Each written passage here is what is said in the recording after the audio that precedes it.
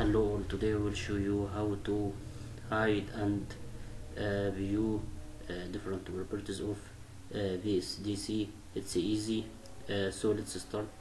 If you don't have anything in the program like this, you will click option view or hide. It's now hide projects explorer windows. If you need to view it, click yes and ok. Projects explorer has appeared. Another properties, if you need to view all, click yes, you will see all.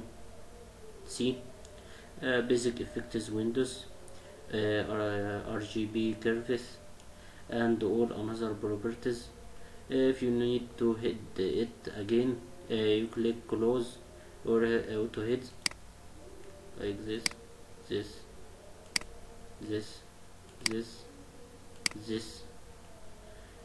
So it's easy, you can show or hide from options, then view. It's so easy.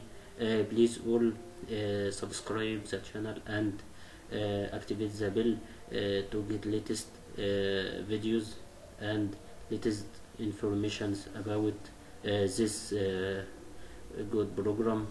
Have fun.